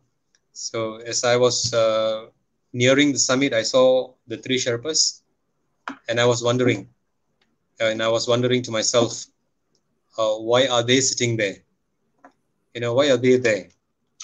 I can't see the summit, but they're there. And I'm not crawling. I'm not on my force, because I had this idea. that one will probably crawl towards the summit, because the Indonesians did that when they came back, to the base camp. Their Russian guide told us that they finally had to crawl to the summit. So I had that in my mind. I was telling myself that I'm not crawling, so that means the summit is not near yet. And when I saw the three Sherpas sitting there on a hillock with a whiteout background, I told myself that probably uh, probably I'm too late. I could not keep up with the pace, or why are they there? Why aren't they waiting for me on the summit? Right. So as I approached them, I just knelt down. I, took a few breather, and I asked, "How much further?" So one of the Sherpa asked me, "Where else do you want to go? This is summit." You know, and as they were saying, the clouds just lifted, and it was a 360-degree view Wow. of the lower mountains. It was a beautiful sight. It was a moment of truth. I just sat on the slope of the summit, just pulled out my walkie-talkie, and just called the radio, called uh, you know uh, Cam 2. Major was there at the radio base, and I told him that this is Mag, and I'm calling from the summit of Mount Everest. Okay, the time was 11:55 a.m. in the morning, and Wow. I could hear them cheering, and they said, "Congratulations, Mag!" Of course, in Malay, Tania Mag, do you realize that you are the first Malaysian to set foot on the summit of Mount Everest? And but Eh, that's when it actually struck me that I'm actually the first Malaysian to set foot on the summit. Until then, for my only focus, my only goal was to make sure that I reach the top and raise the flag. I say, and after that, the next question was, where is Mohan? So I told him that he should be joining me here on the summit anytime. He should be probably on his way. He's already closing in. So about 15 minutes later, Mohan joined me on the summit, and we radioed again to the base camp and informed them that we are already on the summit of Mount Everest. The national flag is flying here on the summit, so we could hear all the wow. cheers, all the voices from base camp, and also came too. And after that, it was quiet. So we just said that we did not actually communicate with each other. It was all just expressions, because we had our oxygen masks, and with the goggles, the sunglasses. So it was just hand signs and facial expression. And I just removed my oxygen mask for a while I was on the summit for one or two photographs. It is not like now where we have digital cameras. At the time, no, there was no digital camera. Yeah, So yeah. we had to load the film roll into the camera, and we had to take photographs, and we had to wait all the way to be back to Kuala Lumpur to actually develop the films to know if the photos are It okay. worked. Until then, it's just we just go around clicking, right? So we had there were six still photo cameras on the summit. I had one. Mohan had two. One was loaded with still photo film, and the other one was loaded with slide films. The one that he had with the still photo was jammed up. The press, Utusan, a reporter, actually gave three still photo cameras to the Sherpas to be carried to the summit to take photographs. Initially, the cameras were working, but later, when we were on the summit, while we were holding the Malaysian flag, and at the time, the cameras were all jammed up. Oh They could not no. take pictures. So the only camera the still photo camera that worked was mine at the time. So whatever photo that was captured on the summit with the national flag, the Malaysian flag, was all from my camera. So luckily my camera worked, and we had a good two shots, just two shots, you know, on the summit with the Malaysian flag, and that was the photo that actually appeared in the national dailies Right, uh, right. when we came back from Kuala Lumpur, when we came back from Nepal. So So that's what happened. So it is not like these days where we can have hundreds of digital photos, and now we can just check there and there to see if the photos turn well. So all that did not happen then. So we had to wait until we come back to Kuala Lumpur. But anyway, the feeling of being on top of the world was much more beautiful than the view. You know, the feeling of realizing a Malaysian dream. I know at that point that thousands, if not hundreds of thousands of Malaysians were actually glued to their television, were waiting to see Malaysians summiting Mount Everest. And we did not disappoint them. So the feeling of being there, the feeling of realizing a Malaysian dream was far more beautiful than the scenery that I saw from the summit. And how was the scenery at the summit? It was a 360-degree view of other lower mountains. Uh, it's not a it's not 100% clear. It was clear in certain areas because much of the areas were blocked by thick clouds. So in between those clouds, you know, there are patches of a view towards the bottom, to the plains, the glaciers, and you know, and other mountains. The one that was very close to Everest was Mount Lhotse, the fourth highest mountain in the world. That is the neighboring mountain. So in fact, Camp 4, or the South Col, is actually situated on the saddle between the two mountains, the saddle of Mount Lhotse and Mount Everest. And Right. then Mount Makalu, sixth highest mountain, the fifth highest mountain, Mount Makalu was also nearby. And then the Rangbuk Glacier, the Kangshung Glacier was also visible, was very clear, and the plains and the plateaus of the Tibetan side on the other side. So all those was visible. It was a view of a lifetime, and I can How still did you visualize the view feel? now. How did you feel, being really on the top of the world and looking at all the mountains down there and the glaciers and all?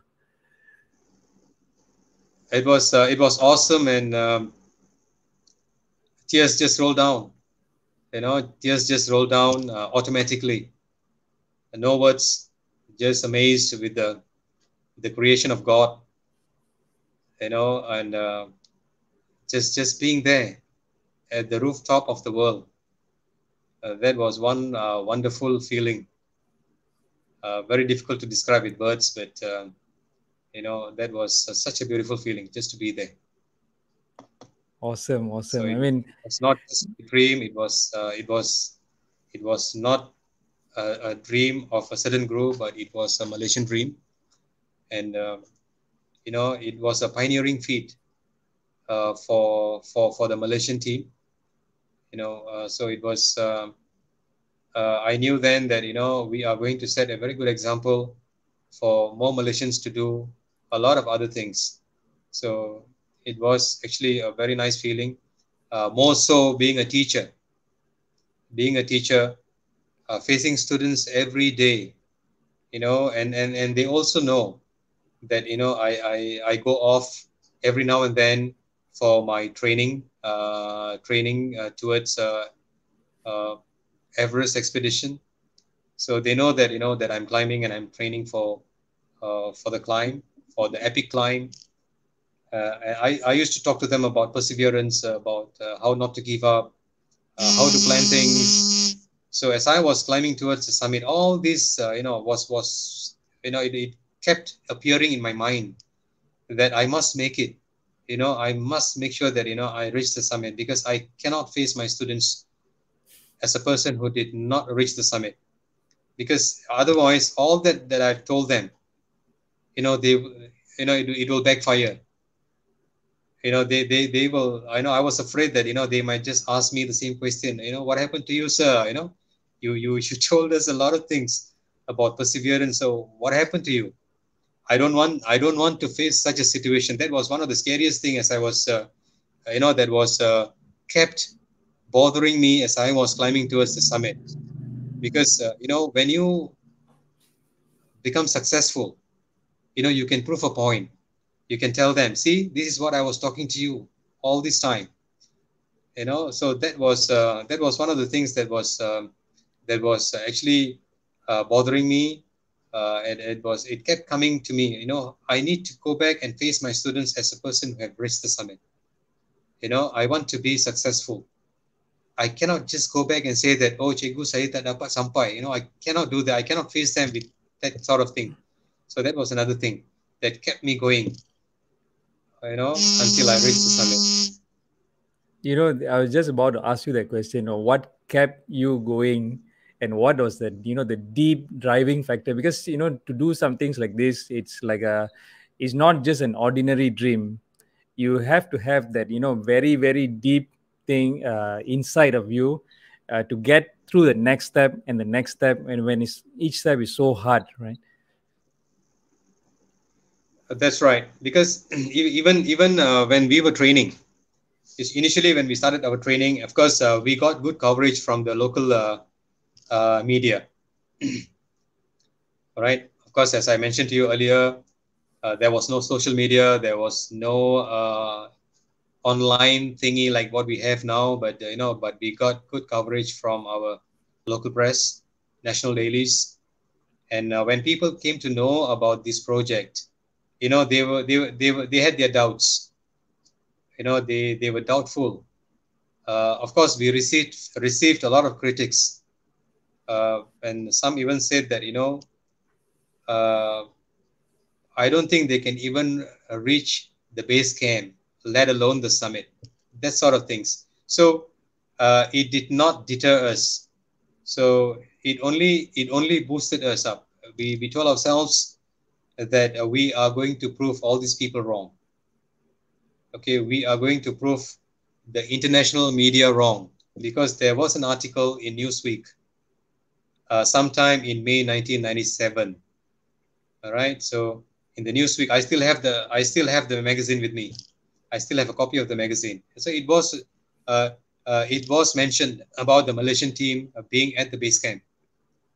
Okay, and the title was "Gods Must Be Angry" or something. All right, Serious. yeah, gods must be angry.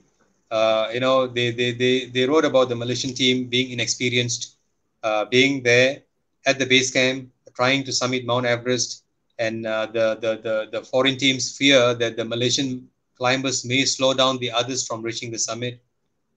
And these guys are like rock stars back home in Kuala Lumpur, and they even had lines like they even had Coca-Cola at the base camp and that sort of thing.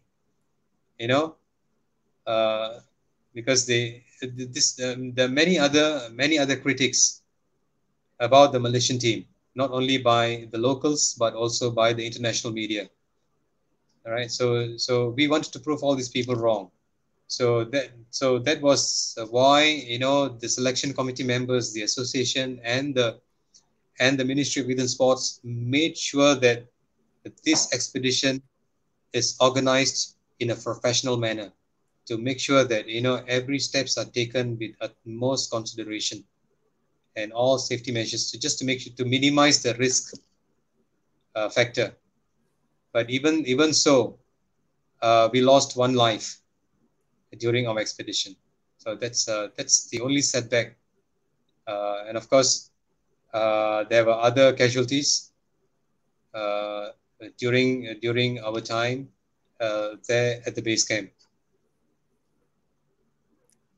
So, Dato, what is one or two of the most toughest moments you had during this whole climbing process?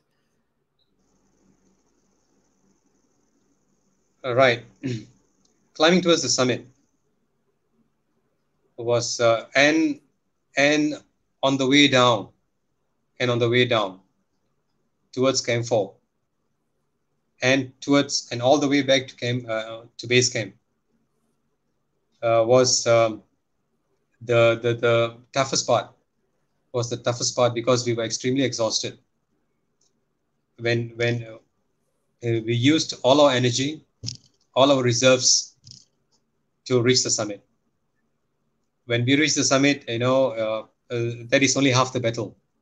Reaching the summit, flying the Malaysian flag is only half the battle, right? We still have to go all the way down to the base camp to claim victory. So, and we also know that most accidents and death happen on the way down and not on the way up. So, so we were extremely careful, but it took us many, many hours. It took us about 6 hours just to clear the section between the summit and Camp 4, just to go down. Usually going down is much, much faster. But because we were at the highest point in the world and, it was a knife edge reach, a simple mistake can be fatal. So we had to be extremely careful, one step at a time, and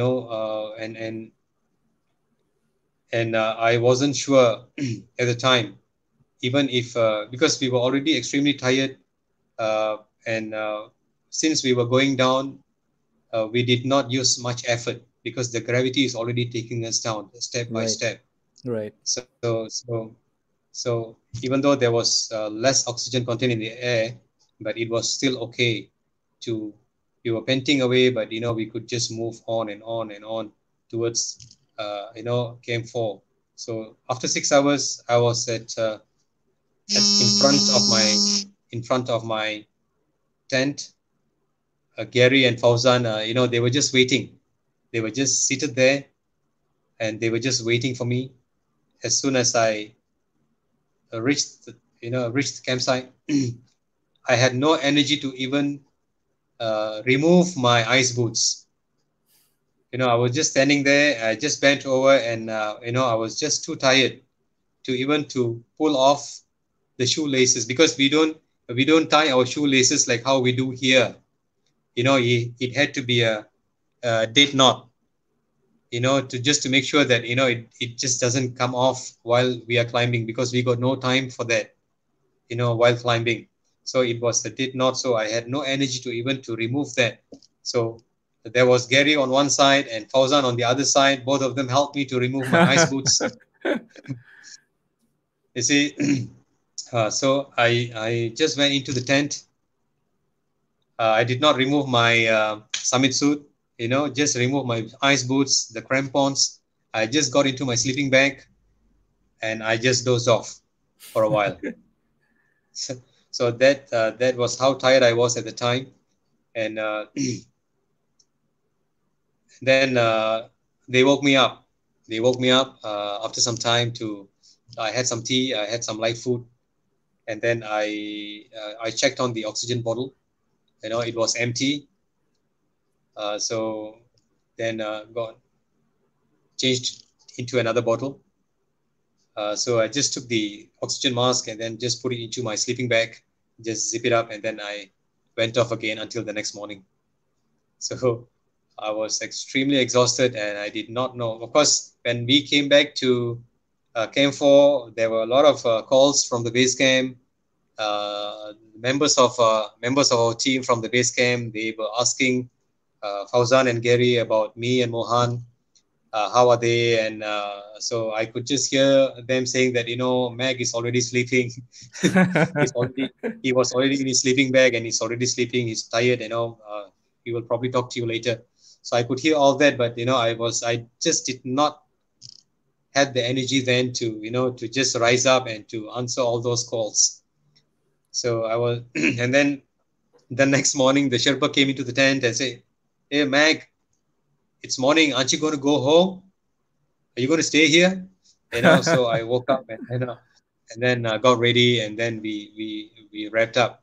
We dismantled our tents, packed up everything, and some of our Sherpas from Camp 2 came up to Camp 4 at the time to clear the campsite, and we left. And it was another very, very tiring journey from Camp 4 to Camp 2. So by then, the two other guys who were stationed at Camp 2, uh, Zaidi, Paiman, and Murthy just left. They left in the morning. So only Major, the climbing leader, was there waiting for us at Camp 2.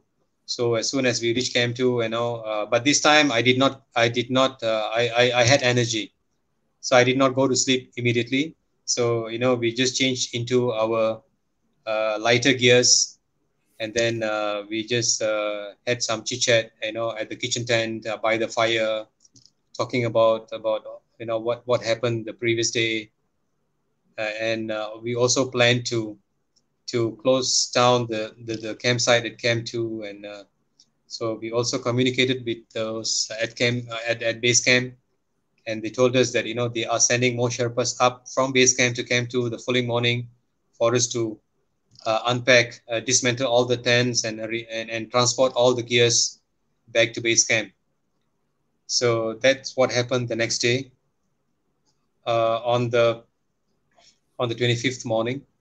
So it took us. It was probably the longest journey. It was probably the longest journey from Camp 2 to base camp. It took us 11 hours. The movement was extremely slow, and the other thing that made the movement slow was there was an accident happened. A Sherpa fell into a crevasse, at the Kumbu Icefall. So by the time we reached the Kumbu Icefall, they were actually there were other Sherpas and foreigners trying to rescue the Sherpa who fell into the crevasse. His limbs were broken, but he was alive.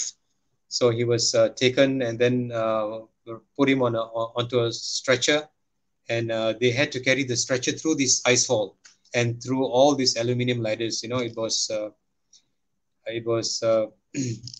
a very, very slow process, because they had to be careful, because they don't want to drop the body, the injured person, into another crevasse.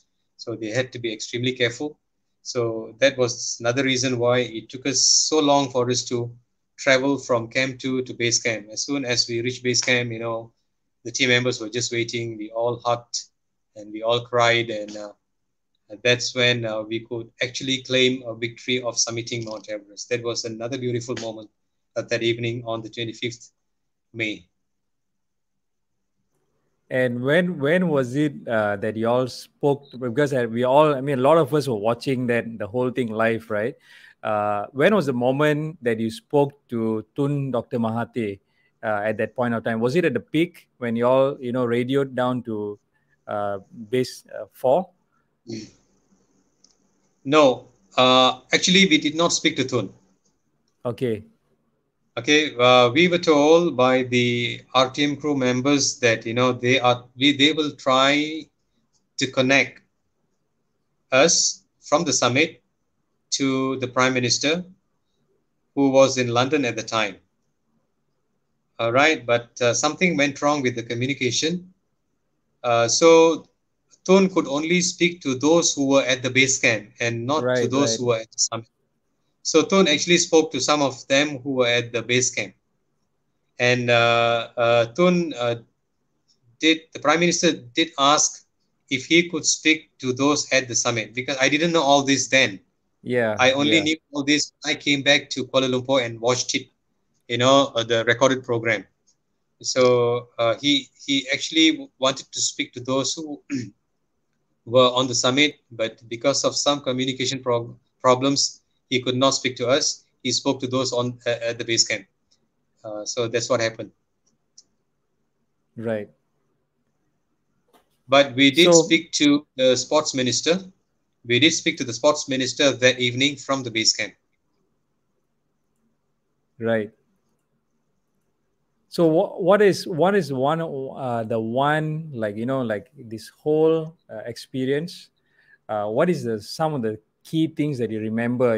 Some of your learning points in this whole climb. All right, this is about it's the whole process, project, Malaysia Everest 97 project. Okay, it is not just one person's dream.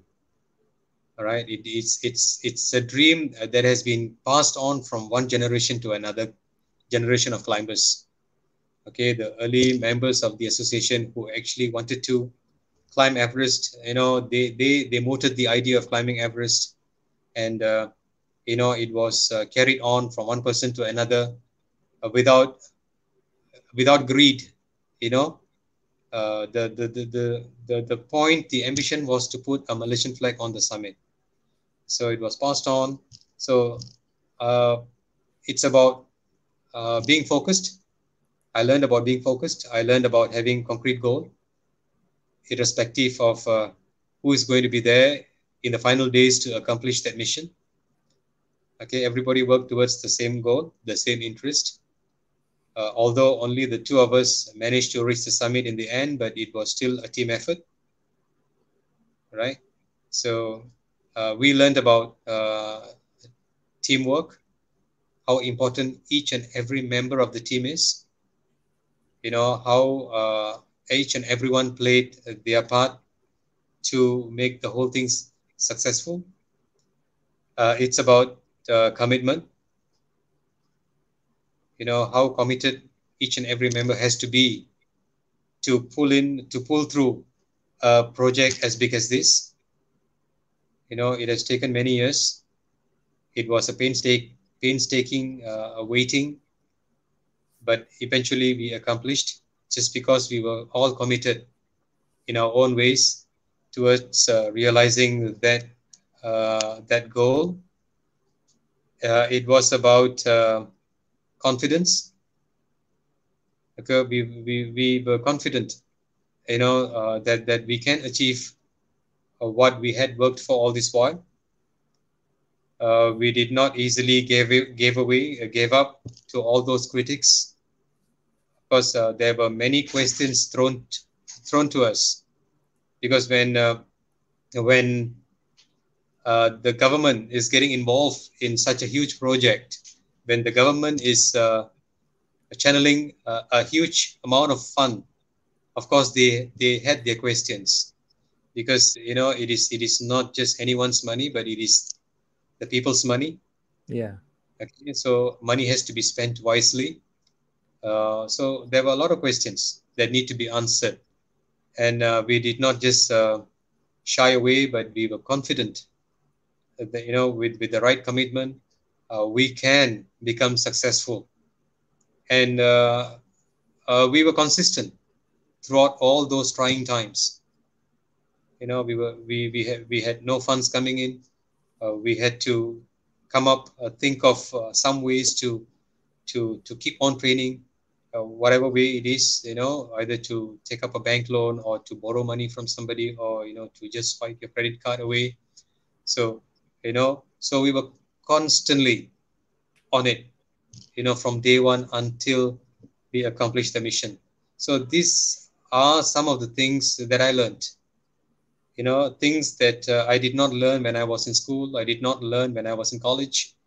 But the mountain, the harsh terrain, the programs that I went through, the mountains that I've climbed, has taught me a life's lesson that I could not have possibly learned anywhere else. Amazing, amazing. It's truly amazing. So, just for all our friends who have been with us in this live session with Datuk Mac, thank you so much, Datuk Mac. If you want to have, any last questions that you have, you want to throw it out, please do so. If you want to just say bye to Datuk Mac, to well wish him, just do the last shout out here because we are finishing up soon. So, Datuk Mac, what have you climbed on any other mountains after this big historical climb? Right, I have been climbing. Of course, Mount Kinabalu is my yearly thing. I don't just climb mountains, but I also take students and anyone who wants to climb with me up Mount Kinabalu every year. I make it a point to climb Kinabalu at least once a year. Sometimes I have done uh, more than twice, 3 times in a year, but at least once. But this year, because of MCO, we could not climb Kinabalu.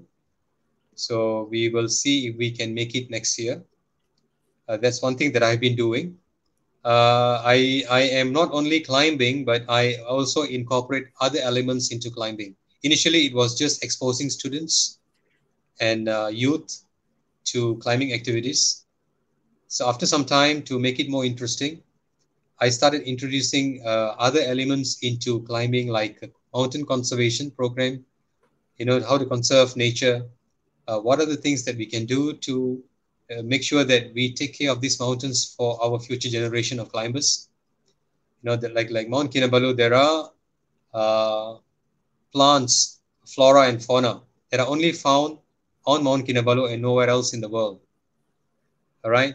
So we need to take care of those indigenous plants so that our future generation of climbers will also be able to see what we are seeing today, because these indigenous plants are slowly vanishing, part, partially due to global warming and also due to excessive trekking on the mountain. Okay, so there is this invasive plant that is growing wildly on Mount Kinabalu. It is called the dandelion. It is a plant that actually originated from Europe. It could have probably brought into Mount Kinabalu by European foreign trekkers, because outdoor enthusiasts, when they travel, they wear their trekking boots all the time, Yeah.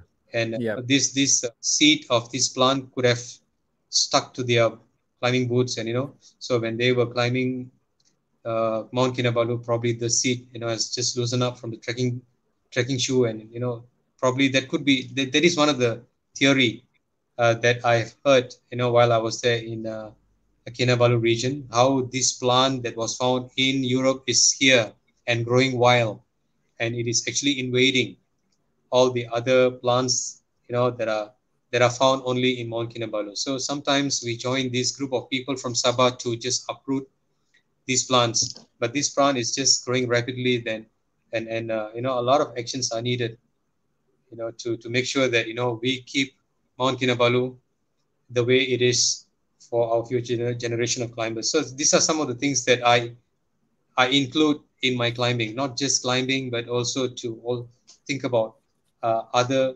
conservation programs as well. Besides that, we also made plans to climb Mount Everest again I in was just about to 2000. ask you this.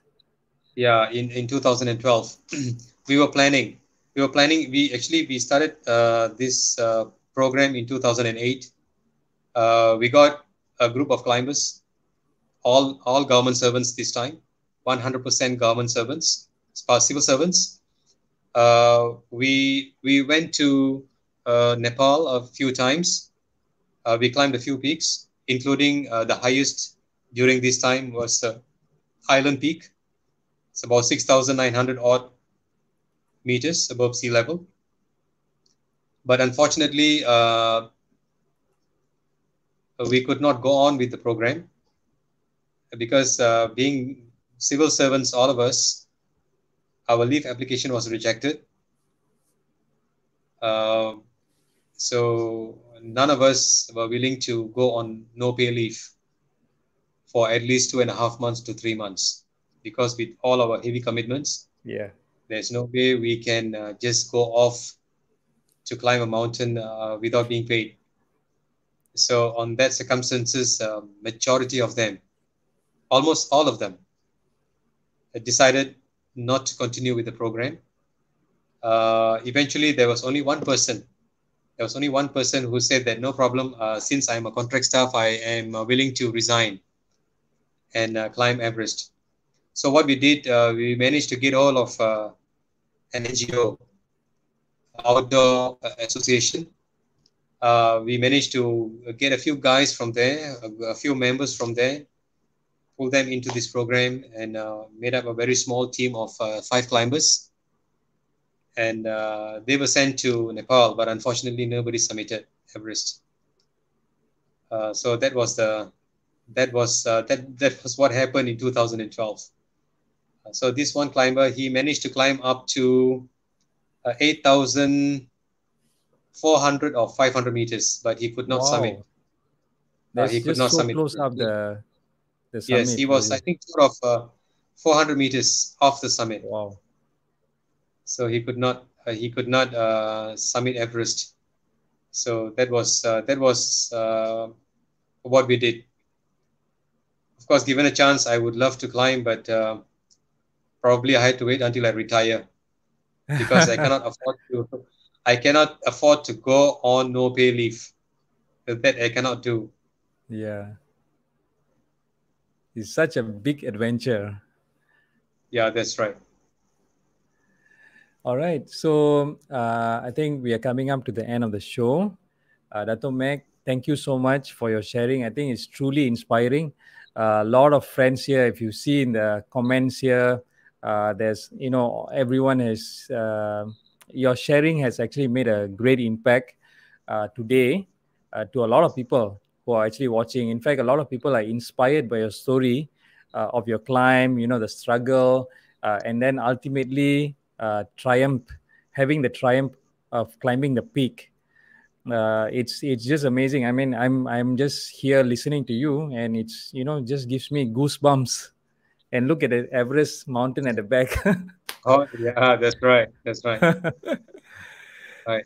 Because I didn't So realize that, we have been talking for about 2 hours now. yeah, it just the time just flew, and the details that we've been giving. I think it's just wonderful. Some of them have shared. Some of them here are actually climbers themselves. Like for example, like Palani. He said, as and Sivanes, they said, like, as you were sharing your experience, they were feeling like they were climbing the mountain themselves. you know yeah. Right. Thank you. Thank you. All right. So we have a lot of friends here who have, said, you are really a hero. And to a lot of Malaysians here, thank you so much on behalf of everybody for being on the show and sharing your experience. I hope to see you again sometime in another show. And please continue inspiring everyone here in Malaysia. Thank you. Thank you so much, Vyasa. Thank you. Thank you for having me on your conversation matters. Yes. So with that, Right. bye bye, everyone. We'll see you again Thank in you, another folks. Thank show. you, everyone. Thank you, everyone. Thank you.